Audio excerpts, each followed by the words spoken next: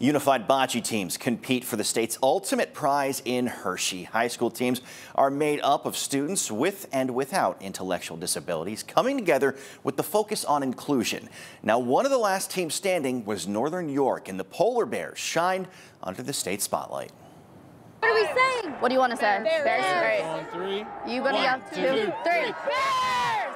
We've had 297 schools across the entire state participating this year, with 400 teams across those schools competing in regional rounds, and they've now brought the top 8 here to Hershey to compete in the state championship. The Northern Polar Bears.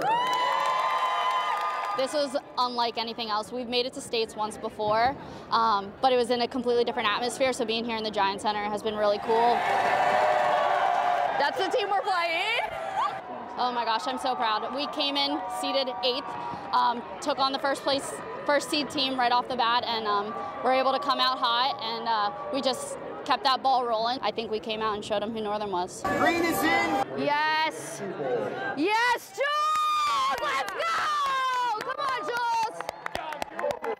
Having that time with your friends, making new friends, and yeah, I think it's really cool because our team definitely came together a lot during the season, and we got a lot closer, and just to see everyone's confidence rise during the season was really neat to see. Just being able to see all the relationships that are fostered through this is just something that you're not going to get in any other PIAA sport, so being able to be a part of that is just, it's so special, and it's unlike anything else.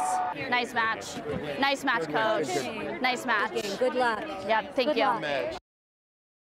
While Northern entered as the 8th seed in the finals, they finished the state championship ranked 2nd in the entire state.